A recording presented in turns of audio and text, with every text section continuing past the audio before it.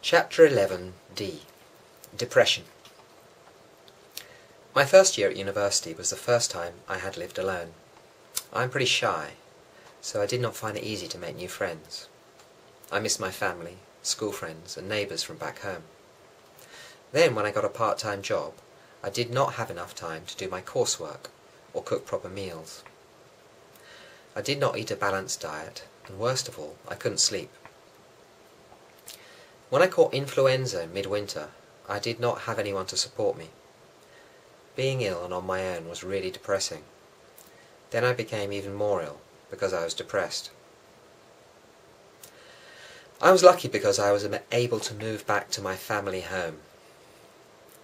I'm pretty embarrassed about that, and I'd like to move back to near university soon, but I realise that I'm going to have to take better care of my health, especially the amount I sleep.